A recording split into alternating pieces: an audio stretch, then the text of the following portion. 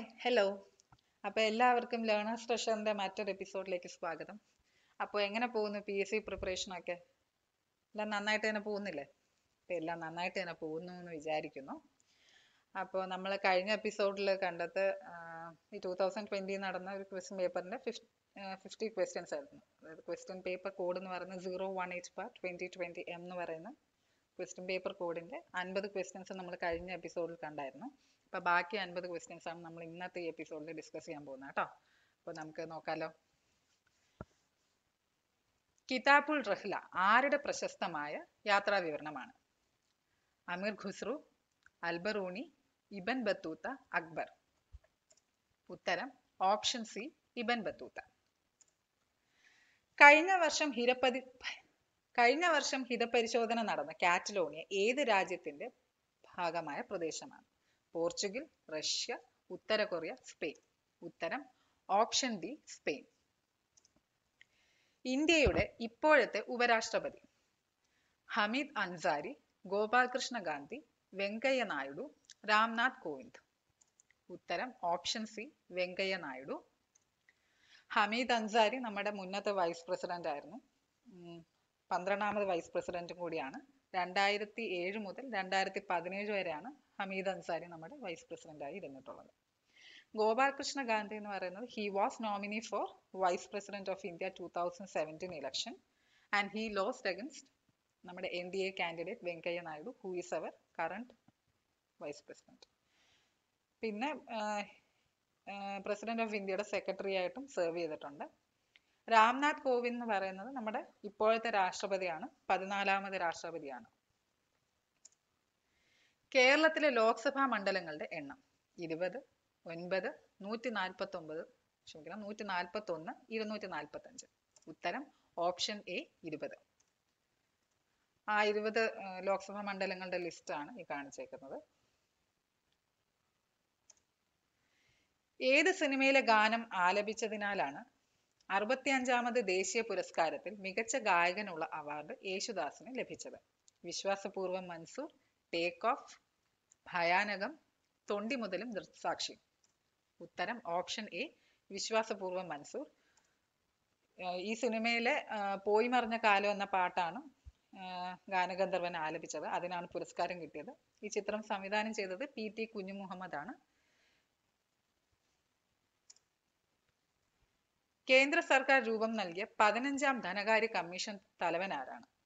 Aravind Mehta, Urjit Patel, NK Singh, Radhakrishna Mathur. ഉത്തരം option C, NK Singh. അദ്ദേഹത്തിന്റെ പൂർണ്ണ നാമം എന്ന് പറയുന്നത് നന്ദ് കിഷോർ സിംഗ് എന്നാണ്. അരവിന്ദ് മേത്ത ഈ 15ാം ധനകാര്യ കമ്മീഷന്റെ തന്നെ സെക്രട്ടറിയാണ്. ഊർജിത് പട്ടേൽ എന്ന് പറയുന്നത് നമ്മുടെ റിസർവ് ബാങ്ക് ഓഫ് ഇന്ത്യയുടെ 24ാമത് ഗവർണറായി സെർവ് ചെയ്തിട്ടുണ്ട്. രാധാകൃഷ്ണ മാഥൂർ എന്ന് പറയുന്നത് ലഡാക്ക് എന്ന് പറയുന്ന ഒരു യൂണിയൻ ടെറിട്ടറിയാണ്. യൂണിയൻ ടെറിട്ടറിയുടെ ആദ്യത്തെ ലെഫ്റ്റനന്റ് ഗവർണർ ആയിരുന്നു രാധാകൃഷ്ണ മാഥൂർ. താഴെ പറയുന്നവയിൽ കേരളത്തിലെ നെല്ല് ഗവേഷണ കേന്ദ്രങ്ങളിൽ പെടാത്തത് ഏതാണ്? മങ്കൊമ്പ്, വൈറ്റില, പട്ടാമ്പി, പന്നിയൂർ. ഉത്തരം ഓപ്ഷൻ ഡി, പന്നിയൂർ. കേരളത്തിലെ നെല്ല് ഗവേഷണ കേന്ദ്രങ്ങൾ എന്ന് പറയുന്നത് വൈറ്റില, മങ്കൊമ്പ്, പട്ടാമ്പി, ഈ 3 ഓപ്ഷനും നമ്മുടെ ലിസ്റ്റിൽ ഓപ്ഷൻ തന്നിട്ടുണ്ട്. ഇത് കൂടാതെ ഉള്ളത് കായംകുളമാണ്. പിന്നെ പന്നിയൂർ എന്ന് പറയുന്നത് പെപ്പർ റിസർച്ച് സെന്റർ ആണ്. അതായത് കുരുമുളക് ഗവേഷണ കേന്ദ്രമാണ്. ഇത് കണ്ണൂർ ജില്ലയിലാണ് സ്ഥിതി ചെയ്യുന്നത്. ഗ്രാമീണ ശുദ്ധജല ലഭ്യത ലക്ഷ്യമിട്ടുകൊണ്ടുള്ള പദ്ധതി ഏതാണ്? DWRA, ഇന്ദിര ആവാസ് യോജന, ICDS, സ്വജൽധാര പദ്ധതി. ഉത്തരം ഓപ്ഷൻ ഡി, സ്വജൽധാര പദ്ധതി. ആറ്റത്തിൽ ചാർജ് ഇല്ലാത്ത കണം ന്യൂട്രോൺ, ഇലക്ട്രോൺ, പ്രോട്ടോൺ ഇവയൊന്നുമല്ല. ഉത്തരം ഓപ്ഷൻ എ, ന്യൂട്രോൺ. നമ്മുടെ ന്യൂട്രൽ എന്നൊക്കെ പറയില്ലേ, അത് തന്നെയാണ്. ന്യൂട്രോൺ ആണ് ആറ്റത്തിൽ ചാർജ് ഇല്ലാത്ത കണം. ഇലക്ട്രോൺ എന്ന് പറയുന്നത് നെഗറ്റീവ് ചാർജ് ഉള്ളതാണ്. പ്രോട്ടോൺ എന്ന് പറയുന്നത് പോസിറ്റീവ് ചാർജ് ആണ്. നീതി ആയോഗിന്റെ ആദ്യത്തെ ചെയർമാൻ?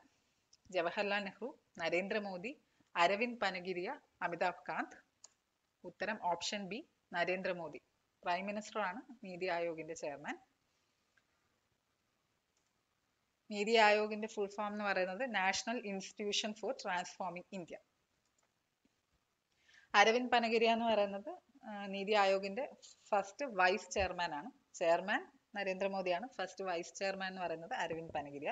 അമിതാഭ് കാന്ത് എന്ന് പറയുന്നത് നീതി ആയോഗിന്റെ സിഇഒ ആണ്, അതായത് ചീഫ് എക്സിക്യൂട്ടീവ് ഓഫീസർ ആണ്. രണ്ട് സംഖ്യകൾ തമ്മിലുള്ള അംശബന്ധം 3:5 ആണെങ്കിൽ സംഖ്യകൾ തമ്മിലുള്ള വ്യത്യാസം 10 ആയാൽ സംഖ്യ ഏതാണ്? അപ്പോൾ ഇതുതൊട്ട് നമ്മുടെ മാത്സ് തുടങ്ങുവാണ്. അപ്പൊ ഈ 4 ഓപ്ഷൻ തന്നിട്ടുണ്ട്. അപ്പൊ ഇതിന്റെ ഉത്തരം എന്ന് പറയുന്നത് 15ഉം 25ഉമാണ്.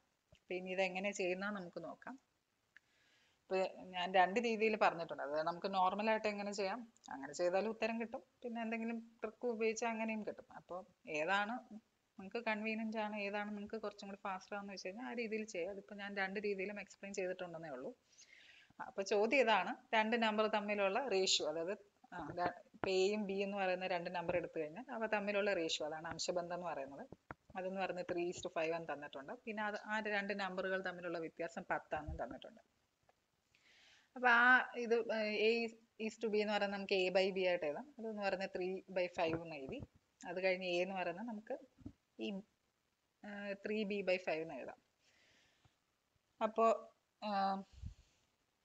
A:B = 3:5 തരുമ്പോൾ തന്നെ നമുക്കറിയാം B ആണ് ഇതിൽ വലിയ സംഖ്യ എന്ന് പറയുന്നത്. അപ്പൊ അത് കാരണം B - A ആണ് കൺസിഡർ ചെയ്തിരിക്കുന്നത്. അങ്ങനെ B - A എന്ന് പറയുന്നത് 10 ആണെന്ന് നമുക്കറിയാം. അപ്പോൾ അവിടെ നിന്ന് B - Aക്ക് പകരം നമ്മൾ 3B/5 സബ്സ്റ്റിറ്റ്യൂട്ട് ചെയ്തു. അങ്ങനെ 2B/5 എന്ന് പറയുന്നത് 10 ആയി കിട്ടി. അങ്ങനെ ബിയുടെ വാല്യൂ 25 എന്നും എയുടെ വാല്യൂ 50 എന്നും നമുക്ക് കിട്ടി. ആ സ്റ്റെപ്പൊക്കെ ഞാൻ ഇതിൽ ഇൻക്ലൂഡ് ചെയ്തിട്ടുണ്ട്, അത് നിങ്ങൾ നോക്കിയാൽ മതി. പിന്നെ അതല്ലാതെ നമുക്ക് ഉപയോഗിക്കേണ്ട വേറെ ലോജിക് എന്ന് പറയുന്നത് A:B എന്ന് പറയുന്നത് 3:5 ആണ്. അതായത് ഈ 3ഉം 5ഉം തമ്മിലുള്ള ഡിഫറൻസ് എത്രയാണ്? 2 ആണ്. ഓക്കെ. പക്ഷെ നമ്മുടെ ചോദ്യത്തിൽ തന്നേക്കുന്നത് ഇത് റേഷ്യോയുടെ ഡിഫറൻസ് ആണ് 2 ഞാൻ എഴുതിയിരിക്കുന്നത്. പക്ഷെ നമുക്കറിയാം നമ്പറുകൾ തമ്മിലുള്ള ഡിഫറൻസ് എന്ന് പറയുന്നത് 10 ആണ് നമ്മുടെ ക്വസ്റ്റ്യൻ തന്നിട്ടുണ്ട്. അപ്പൊ നമ്മൾ എന്താ ചെയ്യുന്നതെന്ന് വെച്ച് കഴിഞ്ഞാൽ A:B അതായത് 3:5നെ അല്ലെ ഓരോ ഫാക്ടറിനെ നമ്മൾ ഈ 5 കൊണ്ട് മൾട്ടിപ്ലൈ ചെയ്യും. അതായത് A എന്ന് പറയുന്നത് 3 × 5 15, B എന്ന് പറയുന്നത് 5 × 5 25. അങ്ങനെയും നമുക്ക് ഉത്തരം കണ്ടുപിടിക്കാം കേട്ടോ. അങ്ങനെ നോർമൽ രീതിയിലും ഈ രീതിയിലും നിങ്ങൾ നോക്കിയാൽ ഉത്തരം സെയിം തന്നെ ആയിരിക്കും. ഏതാണോ നിങ്ങൾക്ക് ഫാസ്റ്റ് ആയിട്ട് എക്സിക്യൂട്ട് ചെയ്യാൻ പറ്റുന്നതെന്ന് വെച്ച് കഴിഞ്ഞാൽ ആ രീതി ഫോളോ ചെയ്താൽ മതി. ഞാൻ 2 രീതിയും പറഞ്ഞു എന്നേ ഉള്ളൂ. 6/8നേക്കാൾ വലിയ ഭിന്നസംഖ്യ ഏത്? അതായത് 4 ഓപ്ഷൻ തന്നിട്ടുണ്ടല്ലോ, അതിൽ 4 ഓപ്ഷനും ഒരു ഫ്രാക്ഷൻ ആണ്. ഓരോന്നും ഓരോരോ ഫ്രാക്ഷൻ ആണ്. അപ്പം ഈ 6/8നേക്കാൾ വലിയ ഭിന്നസംഖ്യ ഏതെന്നാണ് ചോദിച്ചേക്കുന്നത്. 6/8നേക്കാൾ വലിയ ഫ്രാക്ഷൻ ഏതാ ഈ ഓപ്ഷൻ തന്നിരിക്കുന്നതെന്നാണ് ചോദിച്ചേക്കുന്നത്. ഉത്തരം ഓപ്ഷൻ ബി 5/6 ആണ്. അപ്പോൾ ഇത് ഞാൻ നോർമലി നമുക്ക് ഡിവൈഡ് ചെയ്ത് കണ്ടുപിടിക്കാം. ഓരോ 1/2 എന്ന് പറയുന്ന 0.5 ആണ്, 5/6 എന്ന് പറയുന്ന 0.8333, അങ്ങനെ കണ്ടുപിടിക്കാം. പിന്നെ വേറെ ലോജിക്ക് യൂസ് ചെയ്യാൻ പറ്റുന്നതെന്ന് വെച്ച് കഴിഞ്ഞാൽ 6/8 അവിടെ നിൽക്കട്ടെ. അപ്പോൾ നമ്മുടെ ആദ്യത്തെ ഓപ്ഷൻ എന്താണ്? ഹാഫ് ആണ്, 1/2. ഞാൻ 6/8ഉം 1/2ഉം എഴുതിയിട്ടുണ്ട്. ഇനി ഇതിനെ ക്രോസ് മൾട്ടിപ്ലൈ ചെയ്യുവാണ്. അതായത് 6 × 2 1 × 8. അങ്ങനെ ക്രോസ് മൾട്ടിപ്ലൈ ചെയ്തതാണ് നമ്മൾ മുകളിൽ എഴുതിയിരിക്കുന്നത്. 12ഉം 8ഉം എഴുതിയിട്ടുണ്ട്. അപ്പൊ ഇതിൽ നമുക്ക് മനസ്സിലാക്കാൻ 12 > 8 എന്ന് വെച്ച് കഴിഞ്ഞാൽ 6/8 ആണ് ഇതിൽ വലുതെന്നാണ് അതിന്റെ അർത്ഥം. അതായത് 6/8 ആണ് ഹാഫിനേക്കാൾ വലുത്. അത് നമുക്ക് 6/8 0.75 ആണ് ഞാൻ മുകളിൽ എഴുതിയിട്ടുണ്ട്. അത് നമുക്ക് ഡിവൈഡ് ചെയ്ത് കണ്ടുപിടിക്കാം, അല്ലെങ്കിൽ ഈ ലോജിക്ക് ഉപയോഗിക്കാമെന്നാണ് ഞാൻ പറഞ്ഞത് കേട്ടോ. അപ്പൊ 6/8 എഴുതി, 1/2 എഴുതി, എന്നിട്ട് ഇതിനെ ക്രോസ് മൾട്ടിപ്ലൈ ചെയ്തു. അപ്പൊ 6 × 2 12 എന്നും 8 × 1 8 എന്നും കിട്ടി. അപ്പൊ 12 > 8 ആണ് നമുക്കറിയാം. അപ്പോൾ ഇവിടെ നിന്ന് നമുക്ക് റെഡ്യൂസ് ചെയ്യാൻ പറ്റുന്നത് 6/8 ആണ് ഇവിടെ ലാർജർ എന്നുള്ളതാണ്. ഇനി നമ്മൾ അടുത്തത് എഴുതി 5/6ഉം 6/8ഉം എഴുതി. ഇനി അതിനെ ക്രോസ് മൾട്ടിപ്ലൈ ചെയ്ത് കഴിഞ്ഞാൽ 36ഉം 40യും കിട്ടി. അപ്പൊ 40 എന്ന് പറയുന്നത് നമ്മുടെ 5/6ന് നേരെ വന്നേക്കുന്നത്. അപ്പോൾ അതിൽ നമുക്ക് എന്ത് മനസ്സിലാക്കാം? 40 ആണ് ഗ്രേറ്റർ എന്ന് അറിയാലോ, ഗ്രേറ്റർ ദാൻ 36. അപ്പോൾ നമുക്ക് എന്ത് ഡെഡ്യൂസ് ചെയ്യാം? 5/6 ആണ് 6/8നേക്കാളും ലാർജർ എന്ന് മനസ്സിലാക്കാം. അപ്പൊ എന്തായാലും ഒരു ഉത്തരം ഉണ്ടാവുള്ളൂ. അത് കാരണം ബാക്കി ഓപ്ഷനിലേക്ക് പോകണമെന്നില്ല. നമുക്ക് വേണമെങ്കിൽ അത് വർക്ക്ഔട്ട് ചെയ്ത് കണ്ടുപിടിക്കാം. അത് തന്നെയാണെന്ന് ഉറപ്പിക്കാം കേട്ടോ. So option B 5/6. 5, 14, 27, 44 ഈ ശ്രേണിയിലെ അടുത്ത സംഖ്യ ഏതാണ്? 51, 53, 65, 66. ഉത്തരം ഓപ്ഷൻ സി 65. അതെങ്ങനെ കിട്ടുന്നു എന്ന് പറയാം. ശ്രേണി ഞാൻ എഴുതിയിട്ടുണ്ട് 5, 14, 27, 44. ഇപ്പൊ നോർമലി നമ്മൾ ഇങ്ങനെ ഒരു ഇത് തന്നു കഴിഞ്ഞാൽ ആദ്യം നോക്കുന്നത് അവ തമ്മിലുള്ള ഡിഫറൻസ് കോമൺ ആണോ നമ്മൾ നോക്കും.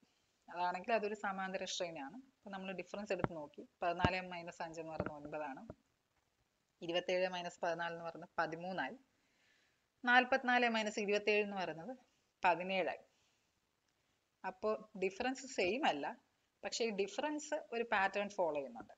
അപ്പൊ ആദ്യത്തെ രണ്ട് നമ്പേഴ്സ് തമ്മിലുള്ള ഡിഫറൻസ് 9 ആയിരുന്നു, രണ്ടാമത്തത് 13 ആയി, പിന്നെ 17. അപ്പോൾ ഈ ഡിഫറൻസുകൾ തമ്മിലുള്ള ഡിഫറൻസ് എന്ന് പറയുന്നത് എന്താ? 4 ആണ്.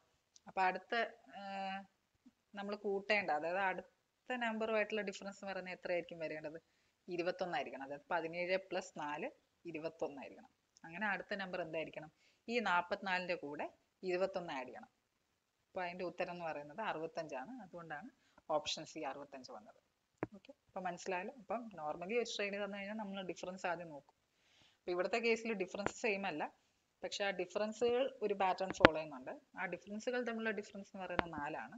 അങ്ങനെയാണ് നമുക്ക് 21 എന്ന് പറയുന്ന ആ അടുത്ത നമ്പർ കൂട്ടേണ്ട 21 ആണെന്ന് മനസ്സിലാവുന്നത്. അത് നമ്മുടെ 44 കൂട്ടി 65 കിട്ടുന്നു. ഓക്കെ അല്ലേ? ഒറ്റയനെ കണ്ടെത്തുക, അതായത് ഓഡ് വൺ ഔട്ട് എന്ന് പറയുന്ന ചോദ്യം. 71, 83, 85, 87, 89, 91. ഈ ഓപ്ഷൻ സി 85 എന്നുള്ളതാണ് നമ്മുടെ ആൻസർ കീയിൽ തന്നിരിക്കുന്ന ഉത്തരം. പക്ഷെ അതിന് പിന്നിലുള്ള ലോജിക്ക് എന്താണെന്ന് അറിയില്ല. ആർക്കെങ്കിലും അറിയാമെങ്കിൽ കമന്റ് ബോക്സിൽ ഇടാം കേട്ടോ.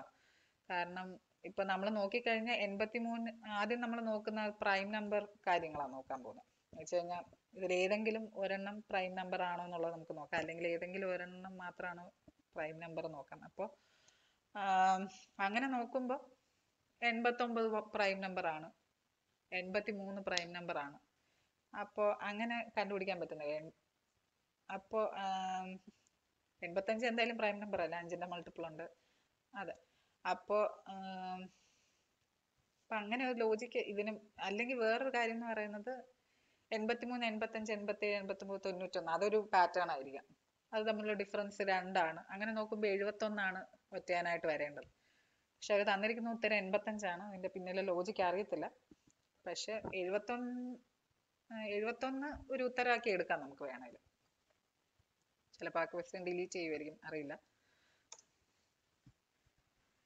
ഡെത്ത് എന്ന വാക്കിനെ EGDXM എന്ന് എഴുതാം എങ്കിൽ ലൈഫിനെ എങ്ങനെ എഴുതാം?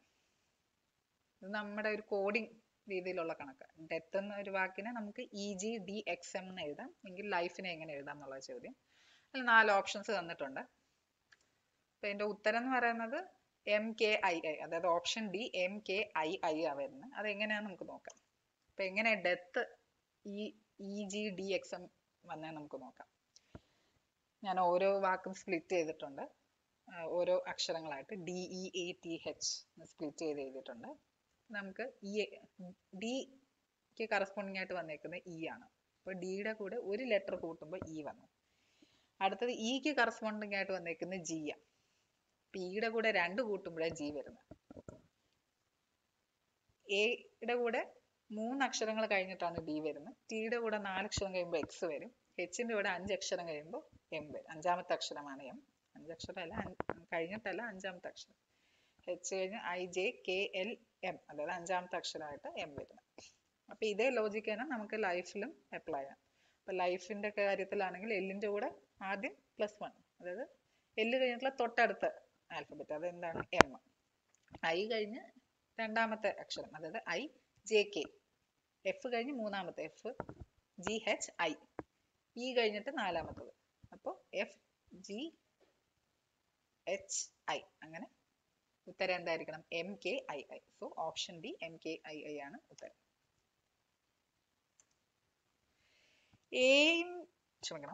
എയുടെയും എ എന്ന് പറയുന്നത് ബിയുടെ മകനാണ്. സിയുടെ മകളാണ് ഡി. ബി ഡിയെ വിവാഹം ചെയ്താൽ എക്ക് സിയുമായുള്ള ബന്ധം ഏതാണ്? മരുമകൻ, പേരക്കിടാവ്, മരുമകൾ, അമ്മൂമ്മ. ഉത്തരം ഓപ്ഷൻ ബി പേരക്കിടാവാണ്. അതെങ്ങനെയാ നമുക്ക് നോക്കാം. ഇപ്പൊ തന്നിരിക്കുന്ന സ്റ്റേറ്റ്മെന്റ് ഒന്നും കൂടെ നോക്കാം. എ എന്ന് പറയുന്നത് ബിയുടെ മകനാണ്. ഡി എന്ന് പറയുന്നത് സിയുടെ മകളാണ്. ബി ഡിയെ വിവാഹം ചെയ്താൽ എക്ക് സിയുമായുള്ള ബന്ധം എന്താണെന്ന് നമുക്ക് നോക്കണം. അപ്പൊ നമുക്ക് തന്നിരിക്കുന്ന ഇത്രേ ഉള്ളൂ. ബിയുടെ മകനാണ് എ, സിയുടെ മകളാണ് ഡി, ബിയും ഡിയും കല്യാണം കഴിക്കുവാണ്. അപ്പം ആ ഒരു ഗ്രാഫ് പോലെ ഞാൻ കാണിച്ചിരിക്കുന്നത്. എന്നിട്ട് ഞാൻ എന്ത് ചെയ്തു, തൊട്ട് താഴെ കാണിച്ചേക്കുന്നത് എല്ലാരും കൂടെ തമ്മിലുള്ള ഡിപ്പെൻഡൻസി. അതായത് സിയുടെ മകള് ഡി ആന്ന് നമ്മൾ എഴുതി. അതും ഡിയും ബിയും തമ്മിൽ കല്യാണം കഴിച്ചു. അവരുടെ മകനാണ് എ. അപ്പൊ ചോദിച്ചേക്കുന്നത് ആരാണ്, who is A with respect to C. സിക്ക് എ ആരാന്നുള്ളതാ ചോദ്യം. അപ്പൊ നിങ്ങൾ രണ്ട് രീതിയിൽ നോക്കണം. ചിലപ്പോൾ തിരിച്ചായിരിക്കും ചോദിച്ചേക്കുന്നത്. അപ്പൊ ആർക്ക് ആരാണെന്നുള്ളത് ക്വസ്റ്റ്യൻ നന്നായിട്ട് മനസ്സിലാക്കി വേണം എഴുതാനായിട്ട്. അപ്പം who is A with respect to C. ഇപ്പൊ C with respect to A ആണെങ്കിൽ സി അമ്മൂമ്മയാണോ അപ്പൂപ്പനാണോ നമുക്ക് ജെൻഡർ അറിയത്തില്ല. അപ്പൊ അതനുസരിച്ചിട്ട് വന്നോളും. അപ്പൊ ഇവിടെ ചോദിച്ചേക്കുന്നത് A with respect to C ആണ്. അപ്പം എ എന്ന് പറയുന്നത് സണ്ണാന്ന് നമുക്കറിയാം. അപ്പൊ എന്തായാലും ഇപ്പം ചെറുമകനോ ചെറുമകളെന്നോ ഒക്കെ ഉണ്ടായിരുന്നെങ്കിൽ ആ ഓപ്ഷനൊക്കെ എഴുതാമായിരുന്നു. ഇവിടെ ഇപ്പൊ പേരക്കിടാവ്, ആ ഒരു ഓപ്ഷൻ നമുക്ക് നിർത്താം. അപ്പൊ ഓപ്ഷൻ പേരക്കിടാവാണ് ശരിയായ ഉത്തരം. അടുത്തതൊരു കൂട്ടുപലിശയുടെ ചോദ്യമാണ്. 8% കൂട്ടുപലിശ കണക്കാക്കുന്ന ഒരു ബാങ്കിൽ നിന്ന് ഒരാൾ 50,000 രൂപ കടമെടുത്തു. ഒന്നാം വർഷാവസാനം 20,000 രൂപ തിരിച്ചടച്ചു. രണ്ടാം വർഷാരംഭം പലിശ 10% വർദ്ധിച്ചു. രണ്ടാം വർഷം കഴിഞ്ഞ് അയാൾ എന്ത് തുക തിരിച്ചടയ്ക്കണം? 37,400 രൂപ, 34,000, 37,000, 70,000 രൂപ. അപ്പൊ നമുക്ക് ഉത്തരം നോക്കാം. ഓപ്ഷൻ എ ആണ് 37,400 രൂപയെ പുള്ളി തിരിച്ചടയ്ക്കേണ്ടത്. അപ്പൊ നമുക്ക് എങ്ങനെ ഇത് കിട്ടിയെന്നുള്ളത് നമുക്ക് സ്റ്റെപ്പ് നോക്കാം. അപ്പൊ ഇതൊരു നമുക്ക് കോമ്പൗണ്ട് ഇൻട്രസ്റ്റിന്റെ ഒരു ഫോർമുല ഇതിൽ അപ്ലൈ ചെയ്യാൻ പറ്റില്ല. പകരം നമ്മൾ എന്താ ചെയ്യുന്നതെന്ന് വെച്ച് കഴിഞ്ഞാൽ സിമ്പിൾ ഇൻട്രസ്റ്റിന്റെ ലോജിക്ക് തന്നെ അപ്ലൈ ചെയ്യുന്നു. എന്നിട്ട് നമ്മൾ 2 വർഷവും സെപ്പറേറ്റ് കാൽക്കുലേറ്റ് ചെയ്യുക ചെയ്യുന്നു. ഓക്കെ. അപ്പൊ നമുക്ക് ആദ്യത്തെ വർഷം എടുക്കാം. പുള്ളിയുടെ ലോൺ എമൗണ്ട് എന്ന് പറയുന്നത് 50,000 രൂപയാണ്. അതിൽ അതാ പ്രിൻസിപ്പൽ എമൗണ്ട് ആയിട്ട് ഞാൻ എഴുതിയിരിക്കുന്നത്. പി എന്ന് പറയുന്നത് 50,000 രൂപ. ആദ്യത്തെ ഒറ്റ കൊല്ലത്തിലേക്ക് നമ്മൾ കാൽക്കുലേറ്റ് ചെയ്യുന്നുള്ളൂ. അതുകൊണ്ട് എൻ എന്ന് പറയുന്നത് 1, നമ്പർ ഓഫ് ഇയർ എന്ന് പറയുന്നത് 1 ആണ്. റേറ്റ് ഓഫ് ഇൻട്രസ്റ്റ് 8% എന്ന് ക്വസ്റ്റ്യൻ തന്നിട്ടുണ്ട്. അപ്പൊ അതിന്റെ ഇൻട്രസ്റ്റ് എന്ന് പറയുന്നത് PNR/100. അതായത് സിമ്പിൾ ഇൻട്രസ്റ്റിന്റെ ഫോർമുല തന്നെ അപ്ലൈ ചെയ്തേക്കുന്നത്. കോമ്പൗണ്ട് ഇൻട്രസ്റ്റിന്റെ അങ്ങനെ നമുക്ക് ജനറൽ ഫോർമുലയിൽ യൂസ് ചെയ്യാൻ പറ്റില്ല. കാരണം പുള്ളി ഇടയ്ക്ക് കാശ് അടയ്ക്കുന്നൊക്കെ ഉണ്ട്. അപ്പോൾ PNR/100 എന്ന് പറയുന്നത് 50,000 into 1 into 8/100. അപ്പൊ ആ ഇൻട്രസ്റ്റ് എന്ന് പറയുന്നത് 4,000 രൂപ. അപ്പോൾ പുള്ളി ഒരു കൊല്ലം കഴിഞ്ഞ് എത്ര അടയ്ക്കണം? ആ 50,000ത്തിന്റെ കൂടെ ഈ 4,000 കൂടി അടയ്ക്കണം. അപ്പോൾ 54,000 രൂപ പുള്ളി അടയ്ക്കേണ്ട തുകയാണ്. പക്ഷെ പുള്ളി അടച്ചത് എത്ര രൂപയാണ്? 20,000 രൂപ. ഒരു കൊല്ലത്തിന് ശേഷം പുള്ളി അടച്ചത് 20,000 രൂപയാണ്. അപ്പൊ ബാലൻസ് എത്രയാണ്? ഈ 54,000 മൈനസ് 20,000, 34,000 രൂപയുണ്ട് ബാലൻസ്. അപ്പൊ ഈ എമൗണ്ട് ആണ് രണ്ടാമത്തെ കൊല്ലത്തെ ഇൻട്രസ്റ്റ് കാൽക്കുലേഷന് വേണ്ടി എടുക്കുന്നത്. അപ്പോൾ രണ്ടാമത്തെ കൊല്ലത്തെ പ്രിൻസിപ്പൽ എമൗണ്ട് പി എന്ന് പറയുന്നത് ഈ 34,000 രൂപയാണ്. രണ്ടാമത്തെ കൊല്ലം നമ്മൾ ആ സെപ്പറേറ്റ് കാൽക്കുലേറ്റ് ചെയ്യുന്ന കാരണം പിന്നെയും എൻ എന്ന് പറയുന്ന 1 തന്നെയാണ്. ആർ എന്ന് പറയുന്നത് ഇപ്പൊ എത്രയായി? റേറ്റ് ഓഫ് ഇൻട്രസ്റ്റ് 10% കൂട്ടി. അപ്പൊ ഇപ്പോഴത്തെ ആർ എന്ന് പറയുന്നത് 10% ആണ്. അപ്പൊ I is equal to PNR/100 എന്ത് ചെയ്യണം? 34,000 into 1 into 10/100. അപ്പോൾ എന്തായിരിക്കും? 3,400 ആണ് ഇപ്പോഴത്തെ ഇൻട്രസ്റ്റ്. അപ്പൊ പുള്ളി രണ്ടാം കൊല്ലം എത്ര പേ ചെയ്യേണ്ടത്? 34,000 ആണ് ഇപ്പോഴത്തെ പ്രിൻസിപ്പൽ എമൗണ്ട്. ഈ 34,000ത്തിന്റെ കൂടെ 3,400 കൂടെ കൂട്ടണം. അപ്പോൾ 37,400 രൂപ. അപ്പൊ ഈ എമൗണ്ട് ആണ് പുള്ളി രണ്ടാം വർഷം അടയ്ക്കേണ്ടത്. അപ്പോൾ ഉത്തരം 37,400 രൂപ. അപ്പൊ അടുത്തത് ഒരു ശരാശരിയുടെ പ്രോബ്ലം ആണ് ചോദിച്ചേക്കുന്നത്. ഒരു ക്ലാസ്സിലെ 11 കുട്ടികളുടെ ശരാശരി ഭാരം 30 കിലോഗ്രാം ആണ്. ഒരു കുട്ടി കൂടി വന്നു ചേർന്നപ്പോൾ ശരാശരി ഭാരം 32 കിലോഗ്രാമായി മാറി. എന്നാൽ 12ാമത്തെ കുട്ടിയുടെ ഭാരം എത്ര? 54, 44, 31, 32. ഇങ്ങനത്തെ ടൈപ്പ് ഓഫ് ക്വസ്റ്റ്യൻ മിക്കവാറും എല്ലാ PSC ക്വസ്റ്റ്യനുകളിൽ തന്നെ ചോദിക്കാറുണ്ട്. അപ്പോൾ ഇതൊരു മേജർ ടോപ്പിക്കാണ് ഈ ആവറേജിൻ്റെ ക്വസ്റ്റ്യൻ എന്ന് പറയുന്നത്. അപ്പോൾ അതിൻ്റെ ഉത്തരം ഓപ്ഷൻ എ 54ആണ്. പിന്നെ അതെങ്ങനെ വന്നാൽ നമുക്ക് നോക്കാം. ഞാൻ രണ്ട് രീതിയിൽ എക്സ്പ്ലെയിൻ ചെയ്തിട്ടുണ്ട്. നമുക്ക് ഏതാണെന്ന് വെച്ചാൽ ഞാൻ നിങ്ങളുടെ കൺവീനിയൻറ്റ് അനുസരിച്ചിട്ട് നിങ്ങൾക്ക് സോൾവ് ചെയ്യാം. കാരണം ഇത് മാത്സ് ആണ്, പിന്നെ പരിമിതികളില്ല. എങ്ങനെ ചെയ്താലും ഉത്തരം ഒന്ന് തന്നെ കിട്ടുക. അപ്പോൾ നോർമലി നമുക്ക് ചെയ്യാവുന്നത് ഈ രീതിക്കാണ്. എന്ന് വെച്ച് കഴിഞ്ഞാൽ നമുക്ക് തന്നിട്ടുണ്ട് 11 കുട്ടികളുടെ ആവറേജ് വെയിറ്റ് എന്ന് പറയുന്നത് 30 തന്നിട്ടുണ്ട്. അപ്പോൾ ടോട്ടൽ വെയിറ്റ് എന്ന് പറയുന്നത് ഈ 30 × 11 330. അതിനുശേഷം ഒരു കുട്ടി കൂടി വന്നു, അന്നേരം ആവറേജ് എന്ന് പറയുന്നത് 32, അതായത് ആവറേജ് 2 കൂടി. ഇപ്പോൾ ടോട്ടൽ വെയിറ്റ് എന്ന് പറയുന്നത് ഇപ്പോൾ എന്തായി, ഈ 32 × 12, അതായത് 384 കിട്ടി. ഇപ്പോൾ ഇത് തമ്മിലുള്ള ഡിഫറൻസ് എടുത്താൽ ഈ പുതുതായിട്ട് വന്ന കുട്ടിയുടെ വെയിറ്റ് കിട്ടും. ഇപ്പോൾ ഡിഫറൻസ് ഇൻ വെയിറ്റ് എന്ന് പറയുന്നത് 384 മൈനസ് 330, അത് 54 കിലോഗ്രാമാണ്. ഇനി അല്ല നമുക്ക് വേണമെങ്കിൽ ഒരു ഫോർമുല യൂസ് ചെയ്ത് കണ്ടുപിടിക്കാം. ആ ഫോർമുല താഴെ തന്നേക്കുന്നത്, അതായത് പുതിയ കുട്ടിയുടെ വെയിറ്റ് എന്ന് പറയുന്നത് ന്യൂ ആവറേജ് വാല്യൂ, അതായത് ആ കുട്ടി കൂടി വന്നപ്പോൾ ആവറേജ് എത്രയാണ് 32, അത് അവിടെ എഴുതുക. Plus old count into count increment. Old count എന്താ, പഴയ കുട്ടികളുടെ എണ്ണം, അതായത് 11. എത്ര ശരാശരി കൂടിയേ, 30 നിന്ന് 32, അതായത് 2 കൗണ്ട് ഇൻക്രിമെൻ്റ് ആയി. അപ്പോൾ അതാണ് ഇവിടെ സബ്സ്റ്റിറ്റ്യൂട്ട് ചെയ്യേണ്ടത്. 32 + 11 × 2. അപ്പോൾ 32 + 22 അതെന്ന് പറയുന്നത് 54ആണ്. അപ്പോൾ രണ്ട് രീതിക്ക് ചെയ്താലും ഉത്തരം ഒന്ന് തന്നെയാണ്. അതുകൊണ്ട് നമുക്ക് കൺവീനിയൻ്റ് ആയ രീതിയിൽ ഉത്തരം കണ്ടുപിടിക്കുക. മാക്സിമം ടൈം കുറയ്ക്കാൻ പറ്റുന്ന രീതിയിൽ. ഇപ്പം ആദ്യത്തെ മെത്തേഡിലാണ് നമുക്ക് ടൈം കുറവ് തോന്നിക്കുന്നുണ്ടെങ്കിൽ അത് ഫോളോ ചെയ്യുക. അല്ല ഈ ഫോർമുലയിലാണ് കുറച്ച് ടൈം സ്പെൻഡ് ചെയ്താൽ മതി എന്നുണ്ടെങ്കിൽ അത് ഫോളോ ചെയ്യാം. എന്തായാലും ഉത്തരം ഒന്ന് തന്നെയാണ്. അത്രേ ഉള്ളൂ. അടുത്ത ചോദ്യം, SSLC പരീക്ഷയിൽ ഒരു സ്കൂളിൽ കണക്കിന് 20% കുട്ടികളും സോഷ്യൽ സ്റ്റഡീസിന് 10% കുട്ടികളും തോറ്റു. 5% കുട്ടികൾ 2 വിഷയത്തിനും തോറ്റു എങ്കിൽ ആ സ്കൂളിലെ വിജയ ശതമാനം എത്ര? 25, 50, 75, 80. ഉത്തരം ഓപ്ഷൻ സി 75 ആണ്. ഇതെങ്ങനെ കിട്ടിയാൽ നോക്കാം. അപ്പോൾ ആ തന്നിരിക്കുന്ന ചോദ്യം ഞാനൊരു വെൻ ഡയഗ്രം രീതിയിൽ ഇവിടെ കാണിച്ചിട്ടുണ്ട്. അത് അങ്ങനെയൊക്കെ ആയിട്ട് തന്നെ വിചാരിച്ചോളൂ കേട്ടോ. എഴുത്ത് കുത്തുകളൊക്കെ ഇച്ചിരി മോശമാണ്, അത് ക്ഷമിക്കണം. അപ്പോൾ വെൻ ഡയഗ്രാം തന്നിട്ടുണ്ട്. അപ്പോൾ അതിൽ ഞാൻ ഈ ക്വസ്റ്റ്യനിൽ തന്നിരിക്കുന്ന സ്റ്റേറ്റ്മെൻറ്റ് ഡെപ്പിക്റ്റ് ചെയ്യാൻ ശ്രമിച്ചിട്ടുണ്ട്. അപ്പോൾ 20% പേര് കണക്കിന് തോറ്റു എന്ന് എഴുതി. ആ 20 പുറത്ത്, ആ സർക്കിളിന് പുറത്ത് ഞാൻ എഴുതിയേക്കുന്നത്. 10% പേര് സോഷ്യൽ സ്റ്റഡീസിന് തോറ്റു. അപ്പോൾ അത് ഞാൻ അവിടെ മാർക്ക് ചെയ്തിട്ടുണ്ട്. പക്ഷെ 2 വിഷയത്തിനും കോമൺ ആയിട്ട് 5 പേര് തോറ്റു. അതാണ് ആ 2 സർക്കിൾ കൂടിച്ചേരുന്നിടത്ത് ഞാൻ 5 എഴുതിയേക്കുന്നത്. അപ്പം നമുക്ക് കണക്കിന് മാത്രം തോറ്റവരുടെ എണ്ണം കിട്ടണമെങ്കിൽ 20-ൽ നിന്ന് ഈ 5 കുറയ്ക്കണം, അതായത് 15%. സോഷ്യൽ സ്റ്റഡീസിന് മാത്രം തോറ്റവരാണെങ്കിലും 10-ൽ നിന്ന് ഈ കോമൺ ആയിട്ടുള്ള 5 കുറയ്ക്കണം, അപ്പം 5 കിട്ടും. അപ്പം മൊത്തം എത്ര പേരാ ഫെയിൽ അയക്കുന്നത്? 2 രീതിയിൽ ചെയ്യാം. ഒന്നുകിൽ ഈ 20 + 10 ചെയ്യുക, അതായത് 2 ഓരോ വിഷയത്തിനും തോറ്റത് ചെയ്തിട്ട് പിന്നെ കോമൺ ആയിട്ടുള്ളത് മൈനസ് ചെയ്യുക, അതായത് 20 + 10 - 5 ചെയ്യാം. അല്ലെങ്കിൽ ഇതുപോലെ 20 - 5 ചെയ്തു, 10 - 5 ചെയ്തു, എന്നിട്ട് ഇതെല്ലാം കൂടി ആഡ് ചെയ്യാം, അതായത് 15 + 5 + 5, അന്നേരം 25% തന്നെ കിട്ടുന്നത്. അപ്പോൾ ഫെയിൽ ആയവരുടെ കണക്കെന്ന് പറയുന്നത് 25%. അപ്പം പക്ഷെ ക്വസ്റ്റ്യനിൽ എത്ര പെർസെൻറ്റേജ് ഫെയിൽ ആയി എന്നല്ല, കാരണം അതിൻ്റെ ഉത്തരവും ഓപ്ഷനിലുണ്ട് 25% എന്നുണ്ട്. പക്ഷെ നമ്മുടെ ചോദ്യം വിജയ ശതമാനമാണ്. അപ്പോൾ 100 - 25 75 ആണ് ഉത്തരം. അപ്പം നമ്മൾ ചോദ്യം ശ്രദ്ധിച്ച് നോക്കുക, വിജയ ശതമാനമാണോ തോറ്റതിൻ്റെ ശതമാനമാണോ ചോദിച്ചേക്കുന്നത് എന്നുള്ളത്. കാരണം രണ്ടിൻ്റെയും ഉത്തരം ഓപ്ഷനിലുണ്ട്. അപ്പോൾ ശ്രദ്ധിച്ചിട്ട് ഉത്തരം എഴുതിക്കൂടുക. അടുത്ത ചോദ്യം, ഒരു ക്ലോക്കിൽ 7 മണി അടിക്കുവാൻ 7 സെക്കൻഡ് എടുക്കുന്നുവെങ്കിൽ 10 മണി അടിക്കുവാൻ എത്ര സമയമെടുക്കും? 7 സെക്കൻഡ്, 10.5 സെക്കൻഡ്, 10 സെക്കൻഡ്, 8 സെക്കൻഡ്. ഉത്തരം ഓപ്ഷൻ ബി 10.5 സെക്കൻഡ്. ഇതെങ്ങനെയാണെന്ന് വെച്ച് കഴിഞ്ഞാൽ നമുക്ക് തന്നിട്ടുണ്ട് 7 മണി അടിക്കാൻ 7 സെക്കൻഡ് എടുക്കും. അപ്പോൾ ഇതിന് എത്ര ഗ്യാപ്പ് ഉണ്ട്?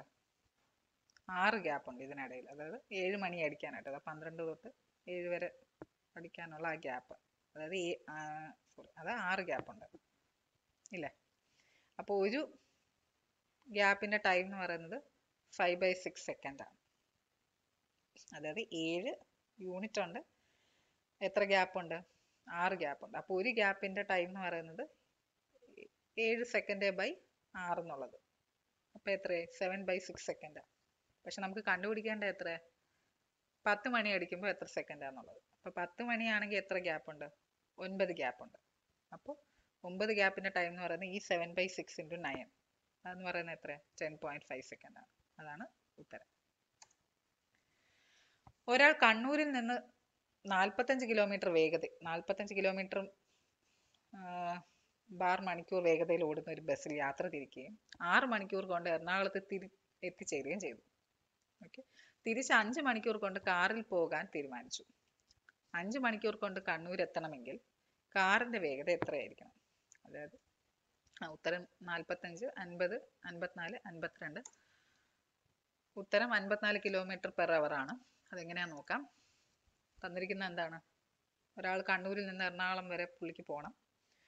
പുള്ളി 45 km/h വേഗതയിലാണ് പോകുന്നത്. 6 മണിക്കൂർ കൊണ്ട് എറണാകുളത്ത് എത്തുകയും ചെയ്തു. അതാണ് ആദ്യത്തെ കേസ്. അതായത് അപ്പോൾ ആവറേജ് സ്പീഡ് എന്ന് പറയുന്നത് 45 km/h, ടൈം ടേക്കൺ എന്ന് പറയുന്നത് 6 മണിക്കൂറാണ്. അപ്പോൾ ടോട്ടൽ ഡിസ്റ്റൻസ് എന്ന് പറയുന്നത് എത്രയായിരിക്കും? ഈ ആവറേജ് സ്പീഡ് ഇൻറ്റു ടൈം എന്ന് പറയുന്നത് 45 × 6. ഇനി പുള്ളിക്ക് തിരിച്ചു പോകണം. പക്ഷെ പുള്ളിക്ക് 5 മണിക്കൂർ കൊണ്ട് എത്തുകയും വേണം കണ്ണൂർ. അതായത് എറണാകുളത്ത് നിന്ന് ഇനിയിപ്പോൾ തിരിച്ചു പോകണം. പക്ഷെ ടോട്ടൽ ഡിസ്റ്റൻസിന് ചേഞ്ച് ഇല്ല. അത് എത്ര തന്നെയാണ്? 45 × 6 എത്രയാണോ അത്രയും കിലോമീറ്റർ തന്നെയാണ്. കാരണം ദൂരത്തിന് വ്യത്യാസമില്ല, പ്രൊവൈഡഡ് വേറെ ഷോർട്ട് കട്ട് എടുത്തില്ലെങ്കിൽ. പിന്നെ ടൈം എത്ര എടുക്കാൻ പറ്റുള്ളൂ? 5 മണിക്കൂറിൽ പുള്ളിക്ക് എത്തുകയും വേണം. അപ്പോൾ എന്തായിരിക്കണം പുള്ളിയുടെ ആവറേജ് സ്പീഡ്? എന്തായാലും പഴയ സ്പീഡിനേക്കാൾ കൂടുതലായിരിക്കണം. കാരണം എന്താണ്? 45 km/h 6 മണിക്കൂർ എടുത്താൽ പുള്ളി എത്തിയ. പക്ഷെ ഇത് 5 മണിക്കൂർ എത്തുമ്പോൾ എന്തായാലും ആവറേജ് സ്പീഡ് കൂടുതലായിരിക്കണമല്ലോ. അപ്പം അത് എന്തായാലും വിഷയമല്ല, ഞാൻ പറഞ്ഞു എന്നേ ഉള്ളൂ. അപ്പോൾ ടോട്ടൽ ഡിസ്റ്റൻസ് ബൈ ടൈം എത്രയാണ്? ഇപ്പോൾ സ്പീഡ് എന്ന് പറയുന്നത് ടോട്ടൽ ഡിസ്റ്റൻസ് ബൈ ടൈം ആണ്. അതെന്ന് പറയുന്നത് 45 × 6/5 അതെന്ന് പറയുന്നത് 54 km/h ആണ്.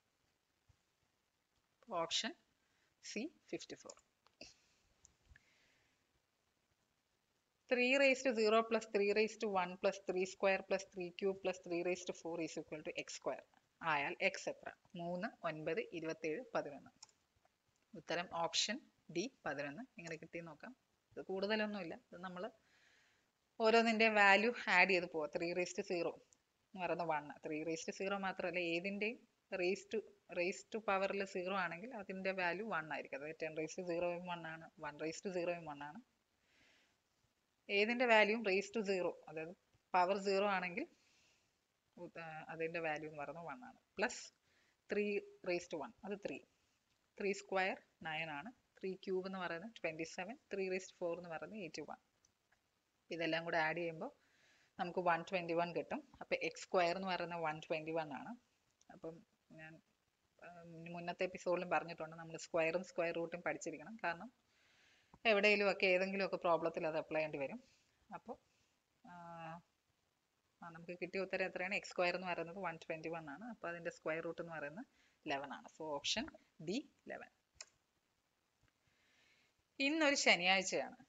ഇന്ന് കഴിഞ്ഞു വരുന്ന 100ാമത്തെ ദിവസം ഏതാഴ്ചയായിരിക്കും? ശനി, ഞായർ, തിങ്കൾ, ചൊവ്വ.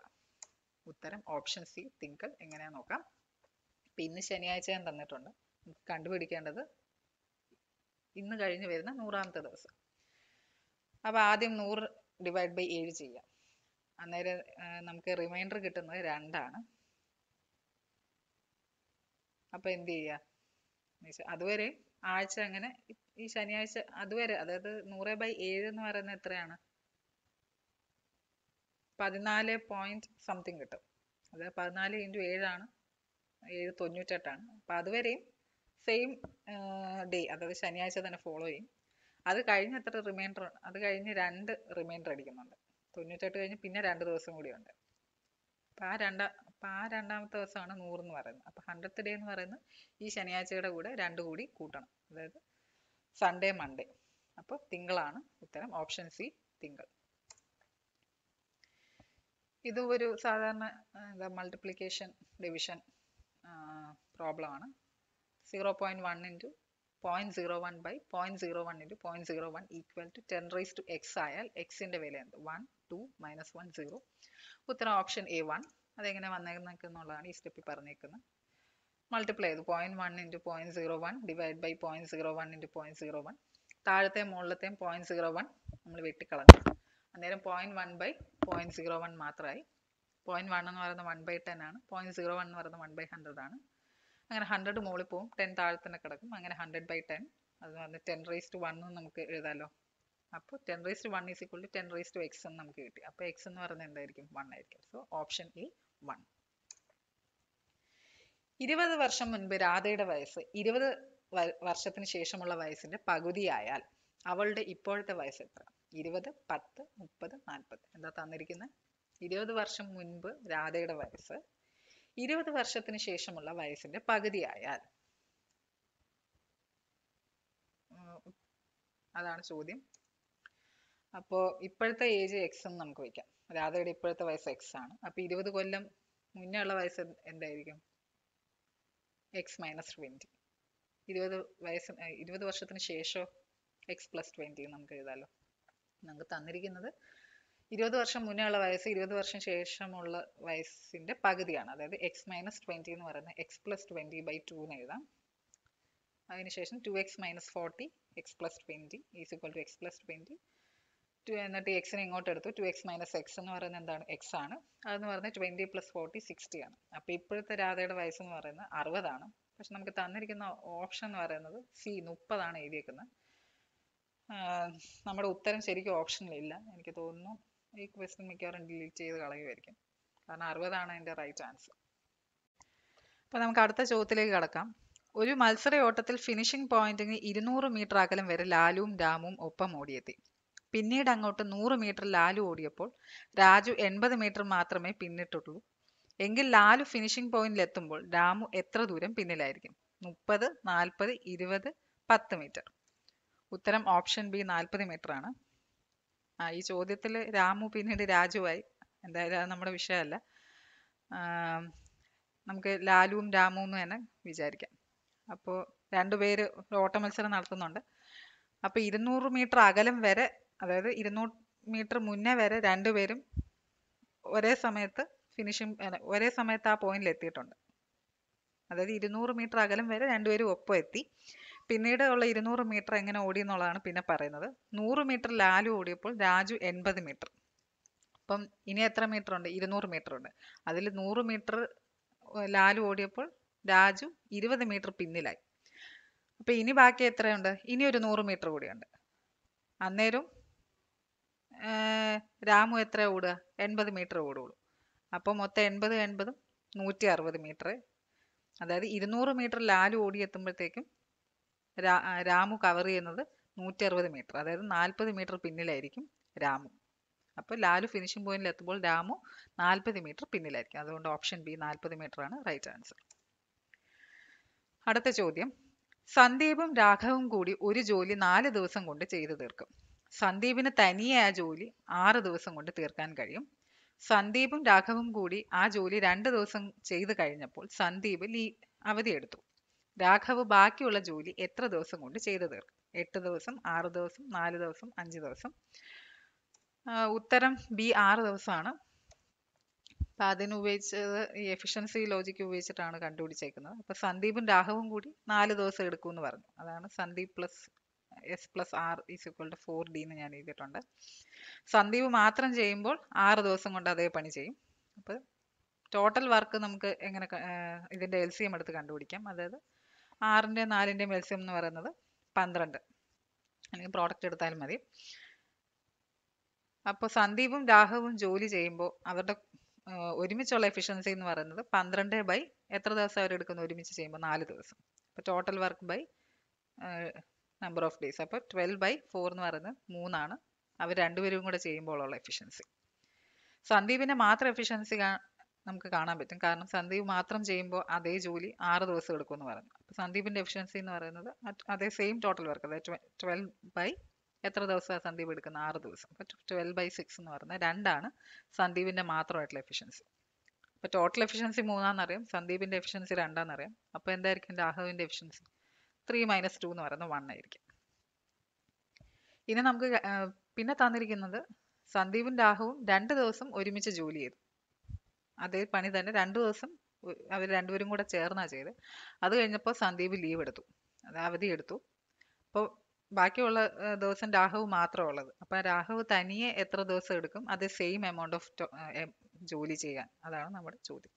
അപ്പൊ അതിന് വേണ്ടിയിട്ട് ഞാൻ ഒരു ഇക്വേഷൻ എഴുതി വാല്യൂസ് എല്ലാം സബ്സ്റ്റിറ്റ്യൂട്ട് ചെയ്തേക്കാണ്. അതായത് എസ് പ്ലസ് ആർ, അതായത് രണ്ടുപേരും കൂടെ ഒരുമിച്ച് എത്ര ദിവസം എടുത്തേ, 2. അപ്പൊ ആ എസ് പ്ലസ് ആർ, അതായത് അവരുടെ രണ്ടുപേരുടെയും കൂടെ ഉള്ള എഫിഷ്യൻസി ഇൻറ്റു 2 പ്ലസ് പിന്നെ ചെയ്തതും രാഹുവ് തനിയെ, അപ്പം 6 ഇൻറ്റു ഡി. ഡി എന്താന്ന് നമുക്കിപ്പോൾ അറിയില്ല.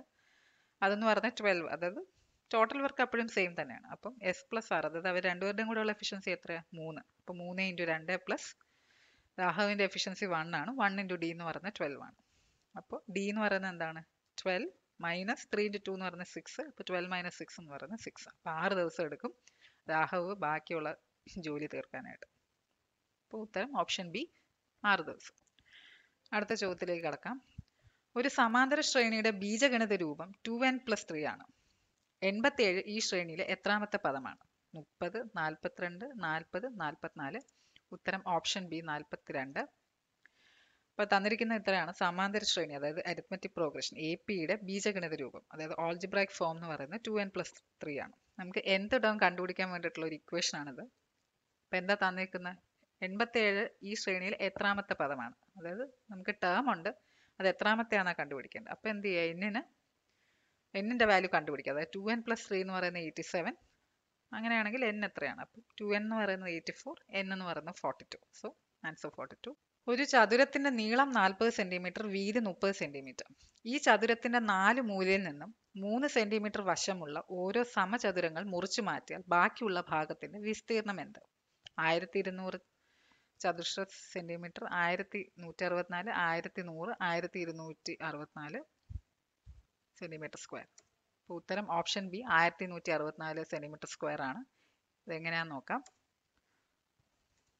അതെ, നമുക്ക് തന്നിട്ടുണ്ട് ഒരു റെക്റ്റാങ്കിളിന്റെ ലെങ്തും ബ്രെഡ്ത്തും 40 സെന്റിമീറ്ററും 30 സെന്റിമീറ്ററും തന്നിട്ടുണ്ട്.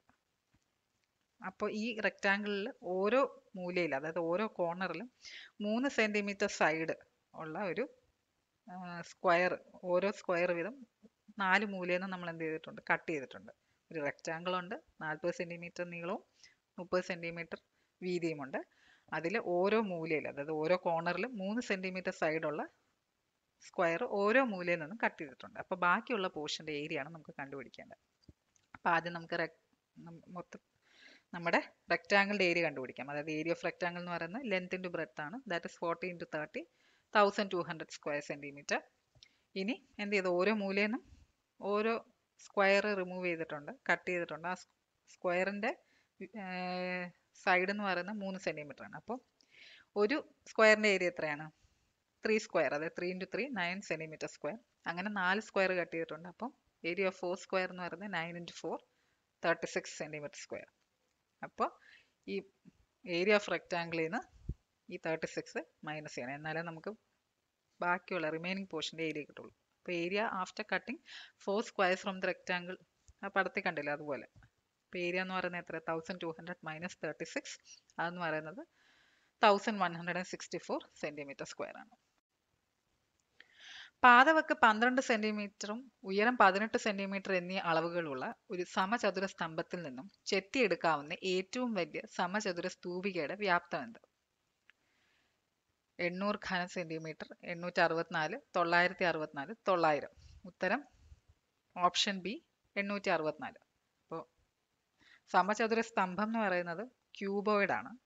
സമചതുര സ്തൂപിക എന്ന് പറയുന്നത് സ്ക്വയർ പിരമിഡ് ആണ്. ഓക്കെ, ഞാൻ ഇംഗ്ലീഷ് ടേംസ് പറഞ്ഞതാണ്. അപ്പോൾ ഒരു ക്യൂബോയിഡ് ഉണ്ട്, അതിൻ്റെ പാദവക്ക് ബേസ് സൈഡുകൾ തന്നിട്ടുണ്ട്. 12 രണ്ടിൻ്റെയും 12 സെന്റിമീറ്റർ ആണ്. അതിൻ്റെ ഉയരം എന്ന് പറയുന്നത് 18 സെന്റിമീറ്റർ ആണ്. ഇതിൽ നിന്ന് നമുക്ക് ഒരു സ്ക്വയർ പിരമിഡ്, അതായത് ഏറ്റവും വലിയ സ്ക്വയർ പിരമിഡ് നമുക്ക് കട്ട് ചെയ്തെടുക്കണം. അതായത് ഈ ക്യൂബോയിഡിൻ്റെ അളവ് തന്നിരിക്കുന്ന അളവില്ലേ, അതിനെ ബേസ് ചെയ്തിട്ട് നമുക്ക് കിട്ടാവുന്ന ഏറ്റവും വലിയ സ്ക്വയർ പിരമിഡ് നമുക്ക് കട്ട് ചെയ്തെടുക്കണം. ഓക്കെ, അപ്പോൾ അതാണ് നമ്മുടെ ക്വസ്റ്റ്യൻ. അപ്പോൾ നമ്മുടെ സ്ക്വയർ പിരമിഡിൻ്റെ വോളിയം എന്ന് പറയുന്നത് 1/3 ഇൻറ്റു ബേസ് സ്ക്വയർ ഹെച്ച് ആണ്. ഓക്കെ, അപ്പോൾ നമ്മുടെ ക്വസ്റ്റ്യനിൽ നിന്ന് നമുക്ക് മനസ്സിലാക്കാം ഈ ബി എന്ന് പറയുന്നത് 12 സെന്റിമീറ്റർ ആണ്. അതായത് നമ്മുടെ ക്യൂബോയിഡിൻ്റെ ബേസ് സൈഡ് എത്ര, 12 സെന്റിമീറ്റർ. അപ്പം അത് തന്നെയാണ് സ്ക്വയർ പിരമിഡിൻ്റെ ബി. ഹെച്ച് എന്ന് പറയുന്നത് എത്രയാ, ഉയരം ക്യൂബോയിഡിൻ്റെ ഹൈറ്റ് എത്രയാണ്? 18. അത് തന്നെ ആയിരിക്കും സ്ക്വയർ പിരമിഡിൻ്റെ ഹൈറ്റ്. അപ്പോൾ വോളിയം എന്ന് പറയുന്നത് 1/3 ഇൻറ്റു ബി സ്ക്വയർ വെച്ച്, അതായത് 12 സ്ക്വയർ ഇൻറ്റു 18. ഇതെന്ന് പറയുന്നത് 864 സെൻറ്റിമീറ്റർ ക്യൂബാണ്. ഓക്കെ, സോ അതാണ് ആൻസർ. ഇനി ഇംഗ്ലീഷ് ക്വസ്റ്റ്യൻസ് ആണ് ഇനി പറയാൻ പോകുന്നതൊക്കെ. അപ്പോൾ നമുക്ക് ചോദ്യത്തിലേക്ക് കിടക്കാം. അപ്പോൾ ആദ്യത്തെ ചോദ്യം, she dances gracefully dash question mark. ഇത് ശരിക്കും പറഞ്ഞ ഒരു ക്വസ്റ്റ്യൻ ടാഗ് ബേസ് ക്വസ്റ്റ്യൻ ആണ്. അപ്പോൾ ഉത്തരം എന്താണ്? ഡസിൻ ഷീ എന്നുള്ളതാണ് റൈറ്റ് ആൻസർ. അപ്പോൾ ഇത് വേറൊന്നുമില്ല, ക്വസ്റ്റ്യൻ ടാഗ് ആണ് നമുക്ക് ഇവിടെ ഉപയോഗിക്കേണ്ടത്. അപ്പോൾ ഡാൻസസ് എന്ന് പറയുന്നത് ഡസ് പ്ലസ് ഡാൻസ്, അത് യോജിപ്പിച്ച് കിട്ടുന്നതായിട്ടാണ് ഡാൻസസ് എഴുതുക. അപ്പോൾ ഷീ ഡാൻസസ് ഗ്രേസ്ഫുള്ളി എന്ന് പറയുന്നത് അതൊരു പോസിറ്റീവ് ഇതാണ്. അപ്പോൾ ടാഗ് ക്വസ്റ്റ്യൻ ടാഗിൽ വരുമ്പോഴത്തേക്കും നമ്മൾ നെഗറ്റീവ് യൂസ് ചെയ്യണം, അതായത് നോട്ട് യൂസ് ചെയ്യണം. അതായത് she dances gracefully, dozen she, അവൾ നന്നായിട്ട് ഡാൻസ് ചെയ്യും അല്ലേ, നമ്മൾ ചോദിക്കില്ല, അതെ ആ ഒരു ടൈപ്പ് ഓഫ് സെൻറ്റൻസ് ആണ്. അപ്പോൾ she dances gracefully, dozen she, so right answer dozen she. The woman you saw with me yesterday is dash aunt of mine. ഞാൻ ഇന്നലെ കണ്ട ആ പുള്ളിക്കാരി എൻ്റെ ഒരു ആൻറ്റിയാണ്, എൻ്റെ ഒരു ആൻറ്റിയാണ്. അപ്പോൾ ഒരു എന്ന് പറയുമ്പോൾ ഇവിടെ നമ്മൾ എന്താ ഒരു ആർട്ടിക്കിളാണ് യൂസ് ചെയ്യേണ്ടത്. ഉത്തരം ആൻ ആണ്. എങ്ങനെ വന്നതെന്ന് ഞാൻ പറഞ്ഞു. ഇവിടെ നമ്മൾ ആർട്ടിക്കിളാണ് യൂസ് ചെയ്യുന്നത്. അപ്പോൾ ആർട്ടിക്കിൾ യൂസ് ചെയ്യുന്നത് ഈ ആർട്ടിക്കിൾ കഴിഞ്ഞിട്ടുള്ള നൗൺ ഏതാണോ അതിനെ ബേസ് ചെയ്തിട്ട്, അതായത് article will be use based on the following noun. ഇപ്പം ആണ്ട് എന്ന് പറയുന്നത് സ്റ്റാർട്ടിങ് വിത്ത് എ വവ്വലാണ്, അതായത് എ സ്റ്റാർട്ടിങ് വിത്ത് എ വവ്വലാണ്. അപ്പം വവ്വൽ വെച്ച് സ്റ്റാർട്ട് ചെയ്യുന്ന നൗൺ ആണെന്നുണ്ടെങ്കിൽ അതിന് മുന്നേ ഉള്ള ആർട്ടിക്കിൾ എന്ന് പറയുന്നത് ആൻ ആയിരിക്കും, അല്ലെങ്കിൽ എ ആ യൂസ് ചെയ്യുന്നത്. ഓക്കെ, സോ ഉത്തരം ഓപ്ഷൻ എ സി ആൻ ആണ്. The woman you so with me yesterday is an ആണ്ട് of mine. Ram said to his friend, where is the cinema hall? Choose the correct indirect speech. അതായത് ഇതൊരു എന്താ പറയുക, reported സ്പീച്ചാണ്. അപ്പോൾ ഉത്തരം option B ആണ്. Ram asked his friend where cinema hall was. അതായത് രാം ഫ്രണ്ടിനോട് പറഞ്ഞത് നമ്മൾ മൂന്നാമതൊരാളോട് പറയണം. അതെങ്ങനെയാണെന്നുള്ളതാണ് ഈ ചോദ്യം. അപ്പോൾ ഇതൊരു റിപ്പോർട്ടഡ് സ്പീച്ചാണ്. അപ്പോൾ എങ്ങനെ പറയാം? Ram asked his friend where the cinema hall was. കാരണം ചോദ്യം മുന്നേ കഴിഞ്ഞു, അത് നമ്മൾ വേറൊരാളോട് പറയുമ്പോൾ ഇവിടെ പാസ്റ്റ് ടെൻസ് ആയിട്ടാണ് യൂസ് ചെയ്യേണ്ടത്. The factory waste had polluted the river. Choose the correct passive form from the following. The river had polluted the factory waste. The river had been polluted by the factory waste. The river has been polluted with the factory waste. None of this. ഉത്തരം option B, the river had been polluted by the factory waste. ഇവിടെ എന്ന് പറഞ്ഞു കഴിഞ്ഞാൽ past perfect കേസാണ്. അതെന്ന് പറയുന്നത് ഇപ്പോൾ ആക്റ്റീവിലെ had polluted എന്നുള്ള യൂസ് കേസാണ് യൂസ് ചെയ്തെന്നുണ്ടെങ്കിൽ പാസീവിലേക്ക് കൺവേർട്ട് ചെയ്യുമ്പോൾ had plus been plus polluted. അതായത് ജനറിക് ആയിട്ട് പറയുവാണെങ്കിൽ ഒരു സബ്ജക്റ്റ് ഉണ്ട്, അപ്പോൾ നമ്മുടെ ആക്റ്റീവ് സെൻറ്റൻസ് ആണ്, ആക്റ്റീവ് ഫോം എന്താണ്? The factory waste had polluted the river. അവിടുത്തെ സബ്ജക്റ്റ് ഫാക്ടറി വേസ്റ്റ് ആണ്, ഒബ്ജക്റ്റ് എന്ന് പറയുന്നത് റിവർ ആണ്. അപ്പോൾ ആക്റ്റീവ് ഫോം എന്ന് പറയുന്നത് subject plus had plus past participle, അതെന്ന് പറയുന്നത് എന്താ? Polluted plus object the river. അതിന് നമ്മൾ പാസീവ് ഫോമിലാക്കുമ്പോൾ എന്ത് ചെയ്യും? ഒബ്ജക്റ്റ് എന്ന് പറയുന്നത് ഫസ്റ്റ് വരും, അതായത് ദ റിവർ, അതായത് റിവർ. അപ്പം അതിൻ്റെ കൂടെ എന്താ ചേർക്കേണ്ടത്? Plus had been plus past participle എന്താ? പൊല്യൂട്ടഡ് പ്ലസ് പൊല്യൂട്ടഡ് ബൈ എന്ത് വരും? Subject by the factory waste. അതിൻ്റെ സിമിലർ എക്സാമ്പിൾ ആ സ്നാപ്ഷോട്ടിലുണ്ട്. She had finished the job, അത് ആക്റ്റീവ് ഫോം. പാസീവിൽ വന്നപ്പോഴും the job had been finished by her. She അല്ല, ഇപ്പോൾ her ആണ്. Okay. റോത്ത് had made A big mistake, അത് ആക്റ്റീവ് ഫോം. പാസീവ് വന്നപ്പോഴും A big mistake had been made by റോത്ത്. Okay, അപ്പോൾ അതേ ഉള്ളൂ. അപ്പോൾ ഇത് പാസ്റ്റ് പെർഫെക്റ്റ് കേസാണ്. അപ്പോൾ പാസ്റ്റ് പെർഫെക്റ്റ് വരുമ്പോഴത്തേക്കും ഹാഡ് പൊല്യൂട്ടഡ് ആക്റ്റീവിലാണെങ്കിൽ പാസീവ് എങ്ങനെ വരും? Had been past participle form. Okay, അത്രേ ഉള്ളൂ. അപ്പോൾ അതിൻ്റെ ഡിഫറെൻറ്റ് കേസ്, അതായത് പാസ്റ്റ് പെർഫെക്റ്റ് ആണ് അതിൽ പറഞ്ഞിരുന്നത്, അതിൻ്റെ ഡിഫറെൻറ്റ് കേസാണ് ഇവിടെ പറഞ്ഞിരിക്കുന്നത്. വെച്ചാൽ പ്രസൻറ്റ് സിമ്പിൾ, പ്രസൻറ്റ് കണ്ടിന്യൂസ്, അത് വിത്ത് ആക്റ്റീവ് ഫോം പാസീവ് ഫോം എല്ലാം എക്സാമ്പിൾ പറഞ്ഞിട്ടുണ്ട്. If I had won the game, I dash you a party. Will give, would have given, gave. ഉത്തരം option C would have given. ഇതും എന്താ past perfect കേസാണ്. അതായത് ഒരു unreal situation ആണ്. ഞാൻ ജയിച്ചായിരുന്നെങ്കിൽ ഞാൻ നിനക്ക് പാർട്ടി തന്നേനെ. എന്നുവെച്ചാൽ എന്തായാലും തോറ്റു, പക്ഷെ ജയിച്ചിരുന്നേൽ ഞാൻ നിനക്ക് പാർട്ടി തന്നേനെ. അതാണ് ആ സെന്റൻസ് കൊണ്ട് ഉദ്ദേശിക്കുന്നത്. അപ്പൊ ഇതൊരു അൺറിയൽ സിറ്റുവേഷൻ. അപ്പൊ അങ്ങനത്തെ കേസാണ് പാസ്റ്റ് പെർഫെക്റ്റ് കേസിൽ വരുന്നത്. ഇഫ് അതായത് കണ്ടീഷൻ സ്റ്റേറ്റ്മെന്റിൽ അൺറിയൽ സിറ്റുവേഷൻ ആണ് പാസ്റ്റ് പെർഫെക്റ്റ് കേസ്. അതായത് ഇഫ് പ്ലസ് പാസ്റ്റ് പെർഫെക്റ്റ് ആണെങ്കിൽ നമ്മുടെ അടുത്ത, അതായത് അതിന്റെ മെയിൻ ക്ലാസ് പാസ്റ്റ് പെർഫെക്റ്റ് കേസാണ്. അപ്പൊ നമ്മുടെ ഈ സെന്റൻസ് എങ്ങനെ വരും? അതിന് ശേഷമുള്ള സെന്റൻസ് എങ്ങനെ വരിക? വുഡ് ഹാവ് ചേർത്താ വരിക. Would have plus past participle. Okay, അപ്പൊ ഇവിടെ ഗീവ് എന്നുള്ളതാണ് നമ്മുടെ ഓപ്ഷനിൽ നിന്ന് നമുക്ക് കിട്ടുന്നത്. വേറെ എന്തെങ്കിലും ആണെങ്കിൽ അത് ഡിപ്പെൻസ് ഓൺ സെന്റൻസ് ആണ്. അപ്പോൾ ഇന്ന സെയിം വെർബ് അല്ല വരുന്നത്, പക്ഷെ ഡിപ്പെൻസ് ഓൺ ദ സിറ്റുവേഷൻ. അപ്പോൾ ഇഫ് ഐ ഹാഡ് വന്നു, ഹാഡ് വൺ എന്ന് വന്നത് പാസ്റ്റ് പെർഫെക്റ്റ് കേസാണ്. അപ്പോൾ എന്താ വരിക? വുഡ് ഹാവ് ചേർത്ത് വരും.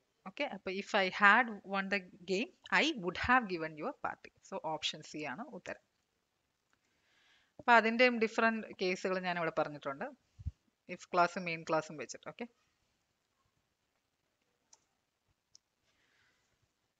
If dash never dash to Shimla, sorry, I dash never dash to Shimla. അതായത് ഞാൻ ഇതുവരെയും ഷിംലയിൽ പോയിട്ടില്ല, അതാണ് ആ സെന്റൻസ് കൊണ്ട് ഉദ്ദേശിക്കുന്നത്. I dash never dash to Shimla. ഉത്തരം option B, have been. Okay, I have never been to Shimla. ഐയുടെ കൂടെ എപ്പോഴും ഹാവേ വരുള്ളൂ.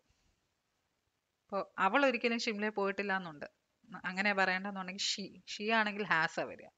She has never been to Shimla അങ്ങനെ പറയാം. ഓക്കെ, അപ്പോൾ അതിൻ്റെ പോസിബിൾ കേസ് പറഞ്ഞിട്ടുണ്ട്. അതുപോലെ ബീനും ബീയിങ്ങും എങ്ങനെ ഡിഫറൻഷിയേറ്റ് ചെയ്യേണ്ടതെന്നുള്ളത് ഈ ഡയഗ്രാം കൊണ്ട് ഉദ്ദേശിക്കുന്നത്. ഇപ്പം ഇവിടെ ഇപ്പോൾ ബീനാ വരുന്നത്. ഓക്കെ, ഇപ്പം ഹാവ്, ഹാസ്, ഹാഡ്, ഹാവിങ് അങ്ങനെയൊക്കെ വരുന്ന സമയത്ത്, അതായത് ഐ ഹാവ് എന്നല്ലേ വന്നത്, അപ്പം അങ്ങനത്തെ കേസിൽ നമ്മൾ ബീനാ യൂസ് ചെയ്യുന്നത്. അല്ലെങ്കിൽ എന്താ ചെയ്യുക? ബീയിങ് യൂസ് ചെയ്യും. അപ്പോൾ അതും സിറ്റുവേഷൻ അനുസരിച്ചിട്ട് യൂസ് ചെയ്യുക. അപ്പോൾ ആ രണ്ട് സിറ്റുവേഷനും ഞാൻ ആ സ്നാപ്ഷോട്ടിൽ ഉൾപ്പെടുത്തിയിട്ടുണ്ട്. അപ്പോൾ I have never been to Shimla. ഉത്തരം ഓപ്ഷൻ ബി. അപ്പോൾ നമുക്ക് അടുത്ത ചോദ്യത്തിലേക്ക് കടക്കാം. Twilight is the dash book I have ever read. അപ്പോൾ ഈ സെന്റൻസിൽ നമുക്ക് മനസ്സിലാക്കാം, ട്വൈലൈറ്റ് ആണ് ഞാൻ വായിച്ചതിൽ വെച്ച് ഏറ്റവും ഇൻട്രസ്റ്റിംഗ് ആയിട്ടുള്ള ബുക്ക്, അല്ലെങ്കിൽ ഏറ്റവും നല്ല ബുക്ക് എന്നുള്ള രീതിക്ക് ആ സെന്റൻസ് വരേണ്ടത്. Twilight is the dash book I have ever read. അതായത് ഇതുവരെ വായിച്ചതിൽ വെച്ച് ഏറ്റവും ഇൻട്രസ്റ്റിംഗ് ആയിട്ടുള്ള, ഇപ്പം നമ്മുടെ ഓപ്ഷൻ വെച്ചിട്ടാണ് ഞാൻ പറയുന്നത്. അതിൽ മോസ്റ്റ് ഇൻട്രസ്റ്റിംഗ് ഉണ്ട്, മോർ ഇൻട്രസ്റ്റിംഗ് ഉണ്ട്, ലെസ് ഇൻട്രസ്റ്റിംഗ് ഉണ്ട്, നൺ ഓഫ് ദിസ് ഉണ്ട്. അപ്പോൾ ഏറ്റവും ഇൻട്രസ്റ്റിംഗ് ആയിട്ടുള്ള ബുക്ക് ഇതാന്നുള്ളതാണ് ആ സെന്റൻസിൽ വരേണ്ടത്. അപ്പോൾ നമ്മുടെ ഉത്തരം എന്ന് പറയുന്നത് ഓപ്ഷൻ എ, മോസ്റ്റ് ഇൻട്രസ്റ്റിംഗ്. അതായത് twilight is the most interesting book I have ever read. ഇപ്പോൾ ഇവിടുത്തെ കേസ് എന്ന് പറയുന്നത് സൂപ്പർലേറ്റീവ് ഡിഗ്രി ആണ്. അതെന്താ ഡിഗ്രി ഓഫ് കമ്പാരിസൺ എന്ന് ഞാൻ പറയാം. 3 ഡിഗ്രി ഓഫ് കമ്പാരിസൺ ഉണ്ട്. ഒന്നെന്ന് പറയുന്നത് പോസിറ്റീവ് ഡിഗ്രി, പിന്നൊന്ന് കമ്പാരിറ്റീവ് ഡിഗ്രി, പിന്നെ ഒന്ന് സൂപ്പർലേറ്റീവ് ഡിഗ്രി. പോസിറ്റീവ് ഡിഗ്രി എന്ന് പറഞ്ഞാൽ none of the things are compared. അതായത് ജസ്റ്റ് ഇപ്പം ആ എക്സാമ്പിൾ തന്നേക്കുന്നത് എന്താ? Donald is rich. അതായത് ഡൊണാൾഡ് പണക്കാരനാണ്. ആരെക്കാരെങ്കിലും പണക്കാരനാണോ? അല്ലെങ്കിൽ വേറെ ആരുമായിട്ടും കമ്പയർ ഒന്നും ചെയ്യുന്നില്ല, ജസ്റ്റ് പറയുന്നുണ്ട് അയാൾ പണക്കാരനാണ്. അപ്പം അങ്ങനത്തെ സെനൻസ് പോസിറ്റീവ് ഡിഗ്രി ആയിട്ടാണ് പറയുന്നത്. പിന്നെ രണ്ടാമത് കമ്പാരിറ്റീവ് ഡിഗ്രി. അതെന്ന് പറയുന്നത് 2 വസ്തുക്കൾ തമ്മിൽ കമ്പയർ ചെയ്യുന്നു. Example, rose is richer than Donald. Rose ഡൊണാൾഡിനേക്കാൾ richer ആണ്. അവിടെ റോസിനെയും ഡൊണാൾഡിനെയും കമ്പയർ ചെയ്യുവാണ്. അതുപോലെ അടുത്തതെന്ന് പറയുന്നത് സൂപ്പർലേറ്റീവ് ഡിഗ്രി. അത് 3ഓ അതിലധികം വസ്തുക്കളുമായിട്ട് കമ്പയർ ചെയ്യുന്നു, അല്ലെങ്കിൽ ബെസ്റ്റ് ഓഫ് ആൾ നമ്മൾ പറയില്ല, അത് തന്നെ. അതാണ് superlative degree. Bill is the richest of all. Okay, so അപ്പോൾ ഈ ക്വസ്റ്റ്യനിൽ സൂപ്പർലേറ്റീവ് ഡിഗ്രി ആണ് വരുന്നത്. അതുകൊണ്ടാണ് മോസ്റ്റ് ഇൻട്രസ്റ്റിംഗ് എന്ന് പറഞ്ഞ ആൻസർ വന്നത്. Pick out the adverb from the following sentence. Shreya sang melodiously at the function. sang melodiously, function, Shreya. ഉത്തരം ഓപ്ഷൻ ബി, melodiously. നമുക്ക് ഓരോ സെന്റൻസിൽ ഓരോ വാക്കായിട്ട് പോവാം. അപ്പോൾ ആഡ്വേർബ് എന്ന് പറയുന്നത് ക്രിയാവിശേഷണമാണ്. ക്രിയാവിശേഷണം എന്ന് പറയുന്നത് ക്രിയയെ വിശേഷിപ്പിക്കുന്ന എന്താണോ അതാണ് ആഡ്വേർബ്. അപ്പോൾ ഈ തന്നിരിക്കുന്ന സെന്റൻസ് നോക്കിയാൽ നമുക്ക് മനസ്സിലാവും. ശ്രേയയും ഫംഗ്ഷനും നൗണാണ്. അതായത് ശ്രേയ ഫംഗ്ഷനിൽ മനോഹരമായി പാടി, അതാണ് സെന്റൻസിൽ പറഞ്ഞേക്കുന്നത്. ശ്രേയ എന്ന് പറയുന്നത് ഫംഗ്ഷൻ എന്ന് പറയുന്നത് നൗണാണ്. പിന്നെ സാങ് എന്ന് പറയുന്നത് വേർബാണ്. സാങ് സിങ്ങിന്റെ പാസ്റ്റ് ടെൻസ് ആണ്. മെലോഡിയസ്ലി എന്ന് പറയുന്നതാണ് ആഡ്വർബ്, അതായത് മനോഹരമായി പാടി. അതായത് ഇവിടുത്തെ ക്രിയ എന്താണ്? സിങ് അല്ലെങ്കിൽ സാങ് എന്ന് പറയുന്നത്. അത് എങ്ങനെ പാടി? മനോഹരമായി പാടി. അപ്പോൾ സിങ് എന്ന് പറയുന്ന അല്ലെങ്കിൽ സാങ് എന്ന് പറയുന്ന ക്രിയനെ വിശേഷിപ്പിക്കുന്ന വാക്ക് മെലോഡിയസ്ലി ആണ്. അപ്പോൾ ഇവിടുത്തെ ആഡ്വർബ് എന്ന് പറയുന്നത് മെലോഡിയസ്ലി ആണ്. She has been waiting here dash 6 o'clock ever at since 4. അപ്പോൾ ഇവിടുത്തെ റൈറ്റ് ആൻസർ എന്ന് പറഞ്ഞ സിൻസ് ആണ്. She has been waiting here since 6 o'clock. അതായത് സിൻസ് നമ്മൾ യൂസ് ചെയ്യുന്നത് ടൈമിനെ റെഫർ ആക്കി പറയാറുണ്ട്, അല്ലെങ്കിൽ എന്തെങ്കിലും ഒരു റീസൺ പറയുമ്പോൾ അതൊരു കൺജങ്ഷൻ ആയിട്ട് യൂസ് ചെയ്യാറുണ്ട്. അതായത് നമ്മളൊരു കാരണം പറഞ്ഞിട്ട് ഒരു സെന്റൻസ് തുടങ്ങുന്നത്, അതായത് since 2 days A holiday I was at home, something like that, അങ്ങനെ പറയാലോ. അപ്പം ഒരു കാരണം പറയാനും സിൻസ് യൂസ് ചെയ്യാറുണ്ട്, അല്ല ടൈമിനെ റെഫർ ചെയ്തും സിൻസ് യൂസ് ചെയ്യാറുണ്ട്. The principal has invited all of dash for a dinner tonight. Us, we, they, none of this. ഇതിന്റെ റൈറ്റ് ആൻസർ എന്ന് പറയുന്നത് ഓപ്ഷൻ എ അസ് ആണ്. കാരണം വിയും ദേയും പറയില്ല. ഇപ്പൊ ദം എന്ന് പറയുന്ന ഓപ്ഷൻ ഉണ്ടായിരുന്നെങ്കിൽ അതും ശരിയായ ഓപ്ഷനാണ്. അപ്പൊ അസിന് പകരം ദം എന്ന് പറഞ്ഞിരുന്നാലും ശരിയാണ്. കാരണം നമ്മളെ എല്ലാം ഇൻവൈറ്റ് ചെയ്തു എന്നുള്ളതാണ് ആ സെന്റൻസിന്റെ അർത്ഥം. അതായത് അസ് വന്നു കഴിഞ്ഞാൽ the principal has invited all of us for A dinner tonight. നമ്മളെ എല്ലാം പ്രിൻസിപ്പൽ ഇന്ന് രാത്രി ഡിന്നറിന് ക്ഷണിച്ചു. ഇപ്പൊ ദം എന്ന് പറഞ്ഞു കഴിഞ്ഞാൽ അവരെ ക്ഷണിച്ചു എന്നുള്ള അർത്ഥവും. ഇപ്പൊ ദം വന്നാലും ശരിയാണ്, അസ് വന്നാലും ശരിയാണ്.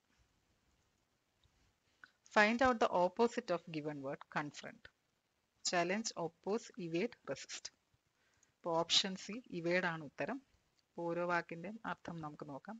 നമുക്കിവിടെ കൺഫ്രണ്ട് എന്ന് പറഞ്ഞ വാക്കിന്റെ ഓപ്പോസിറ്റ്, അതായത് ആന്റോണിം ആണ് കണ്ടുപിടിക്കേണ്ടത്, അതായത് വിപരീത പദം.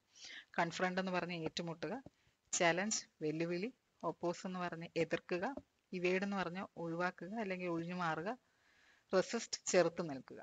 അപ്പോൾ ആൻസർ എന്താണ്? ഇവേഡ്, ഒഴിവാക്കുക. ഏറ്റുമുട്ടുക, അതിന്റെ വിപരീത പദം ഒഴിവാക്കുക എന്നുള്ളതാണ്. Find out the synonym of the given word, അതായത് പര്യായ പദം. Eminent, anonymous, distinguished, obscure, vague. ഉത്തരം ഓപ്ഷൻ ബി ഡിസ്റ്റിംഗ്വിഷ്ഡ്. എമിനൻ എന്ന് പറഞ്ഞാൽ എന്താ? പ്രഗത്ഭൻ അല്ലെങ്കിൽ പ്രഗത്ഭർ എന്നൊക്കെ പറയില്ലേ, എമിനന്റ് പേഴ്സണാലിറ്റി എന്നൊക്കെ പറയില്ലേ, അത് തന്നെയാണ്. അനോണിമസ് എന്ന് പറഞ്ഞാൽ അജ്ഞാതം, അജ്ഞാതം അതൊക്കെ. ഡിസ്റ്റിംഗ്വിഷ്ഡ് വിശിഷ്ടൻ, നമ്മൾ ഡിസ്റ്റിംഗ്വിഷ്ഡ് വ്യക്തി, ഗസ്റ്റ് എന്നൊക്കെ പറയില്ല നമ്മൾ പ്രസംഗത്തിൽ, അപ്പോൾ വിശിഷ്ടനായ അതിഥി. ഒബ്സ്ക്യൂർ അവ്യക്തം, വേഗ് എന്ന് പറഞ്ഞാലും അവ്യക്തമാണ്. അപ്പോൾ നമുക്കറിയാം ഉത്തരം ഡിസ്റ്റിംഗ്വിഷ്ഡ് ആണ്. Find out the word with correct spelling. അപ്പോൾ 4 ഓപ്ഷൻ കണ്ടാൽ നമുക്ക് മനസ്സിലാവും. ഇതിലെ റൈറ്റ് ആൻസർ സി ആണ്. ടെമ്പററിയുടെ spelling TEMPORARY, temporary. The life history of A person written by another person. Autobiography, biography, fiction, novel. ഉത്തരം ഓപ്ഷൻ ബി ബയോഗ്രഫി. അതായത് ഒരാളുടെ life history മറ്റൊരാൾ എഴുതുമ്പോൾ അത് ബയോഗ്രഫിയാണ്. ഇപ്പൊ എൻ്റെ ലൈഫ് ഹിസ്റ്ററി ഞാൻ തന്നെ എഴുതുവാണെങ്കിൽ അത് ഓട്ടോബയോഗ്രഫിയാണ്. Select the most suitable collective noun. Dash musicians attending the opening ceremony. A gang of, a pack of, a team of, a band of. ഉത്തരം option D, a band of musicians. A band of musicians attended the opening ceremony. Collective noun concept ആണ് ഇവിടെ use ചെയ്തേക്കുന്നത്. അപ്പൊ collective noun എന്ന് പറയുന്നത് it's A collection of things taken as A whole. ഇപ്പൊ A gang of എന്ന് പറഞ്ഞ A gang of thieves അല്ലെങ്കിൽ യൂത്ത്, അതൊക്കെ എ ഗ്യാങ് ഓഫ് ആ യൂസ് ചെയ്യുന്നത്. A pack of cards, A team of players, team player നമ്മൾ പറയില്ല. A band of musicians. അപ്പോൾ റൈറ്റ് ആൻസർ എന്താണ്? A band of musicians. She dash her father in her talents in music. ഇപ്പോൾ തന്നിരിക്കുന്ന options look after, takes of, brings up. ഇപ്പോൾ സെനൻസ് നോക്കിക്കഴിഞ്ഞാൽ നമുക്ക് മനസ്സിലാവും. She dash her father in her talents in music. അതായത് അച്ഛൻ പാട്ടിൽ വാസനയുണ്ട് അല്ലെങ്കിൽ ടാലൻ്റ് ഉണ്ട്, അതേ ടാലൻറ്റ് ഷീ ഓൾസോ ഇൻഹെറിറ്റ് എന്നാണ് ഉദ്ദേശിക്കുന്നത്. അപ്പോൾ പെട്ടെന്ന് ഈ ഷീ ഡാഷ് ഹെർ ഫാദർ എന്ന് പറയുമ്പോൾ നമ്മൾ നോർമലി ലുക്സ് ആഫ്റ്റർ ഒക്കെ ഉപയോഗിക്കും. എന്നുവെച്ചാൽ അച്ഛനെ നമ്മൾ ടേക്ക് കെയർ ചെയ്യുമല്ലോ, ആ പെട്ടെന്ന് അങ്ങനെ വിചാരിച്ചിട്ട് അത് എഴുതും. പിന്നെ അപ്പം നമുക്ക് ഓരോന്നിൻ്റെയും ഓപ്ഷൻ നോക്കാം. റൈറ്റ് ആൻസർ ഇതാണ്, ടേക്സ് ആഫ്റ്റർ ആണ്. Looks after take care of someone or something. Takes after എന്ന് പറഞ്ഞാൽ ടു റിസംബിൾ വൺ, അല്ലെങ്കിൽ ഇൻഹെറിറ്റ് ചെയ്യുക. ആസ് ഇൻ അപ്പിയറൻസ് ആവാം, ബിഹേവിയർ ആവാം, ആറ്റിറ്റ്യൂഡ് ആവാം. To pursue something that one has already done, to follow one as an example. Okay. Takes of എന്ന് പറഞ്ഞാൽ നമ്മൾ പറയില്ലേ എയ്റോപ്ലെയിൻ ടേക്ക് ഓഫ് ചെയ്തു, അത് തന്നെയാണ്. പിന്നെ കരിയർ ട്രമൻഡസ് ആയിട്ടുള്ള ഗ്രോത്ത് ഉണ്ടെങ്കിൽ അതൊരു വൺ ടേക്ക് ഓഫ് ആയിരുന്നു എന്നൊക്കെ പറയില്ലേ, കരിയർ ടേക്ക് ഓഫ്, അങ്ങനെയും ടേക്സ് ഓഫ് ഉപയോഗിക്കും. പിന്നെ ബ്രിങ്സ് അപ്പ് എന്ന് പറയുന്നത് look after A child until he or she becomes an adult. So doubt ഒന്നുമില്ല, ഉത്തരം എന്താണ്? ടേക്സ് ആഫ്റ്റർ ആണ്. She takes after her father in her talents in music. Please don't dash any reward from the company. അതായത് കമ്പനിയിൽ നിന്നും ഒരു റിവാർഡും പ്രതീക്ഷിക്കരുതെന്നാവാം, അല്ലെങ്കിൽ accept ചെയ്യരുതെന്നാവാം, ഏത് വാക്ക് വേണമെങ്കിലും വരാം. അപ്പം തന്നിരിക്കുന്ന ഓപ്ഷനിൽ നിന്ന് നമുക്ക് റൈറ്റ് ആൻസർ നോക്കാം. എക്സെപ്റ്റ് തന്നിട്ടുണ്ട്, എക്സസ് തന്നിട്ടുണ്ട്, എക്സ്പെക്റ്റ് ഉണ്ട്, എവർ ഉണ്ട്. ഉത്തരം option C, expect. Please don't expect any reward from the company. കമ്പനിയിൽ നിന്നും ഒരു റിവാർഡും പ്രതീക്ഷിക്കേണ്ട. എക്സെപ്റ്റ് എന്ന് പറഞ്ഞാൽ നമ്മളിപ്പം ഒഴിച്ചു മാറ്റം എന്ന് പറയില്ല, എക്സെപ്റ്റ് ദിസ് നമ്മൾ പറഞ്ഞ ഒരു എക്സെപ്ഷൻ, അത് തന്നെയാണ്. എക്സസ് എന്ന് പറയുന്നത് അധികം വരുന്നത്. എവർ എന്ന് പറഞ്ഞാൽ നമ്മൾ എന്നേക്കുമായി ഉപയോഗിക്കുന്ന അർത്ഥമാണ്. അപ്പോൾ ഉത്തരം എന്താണ്? Expect. Find out the meaning of A bone of contention from the given options. A remark which makes the people happy, an issue over which there is a continuing disagreement, an issue which spoils people's fun, none of this. Option B, an issue over which there is a continuing disagreement. അപ്പോൾ എന്താണ് bone of contention? ഒറ്റ വാക്കിൽ മലയാളത്തിൽ പറയുവാണെങ്കിൽ തർക്ക വിഷയം.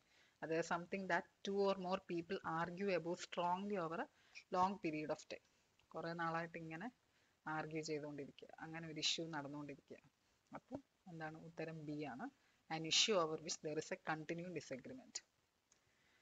Which of the following is not A compound word? Cheese cake, watermelon, strawberries, cucumber. Doubt ഒന്നുമില്ല, option D, cucumber. The staff of this office R extremely good, intelligent and compact, component, competent, complete.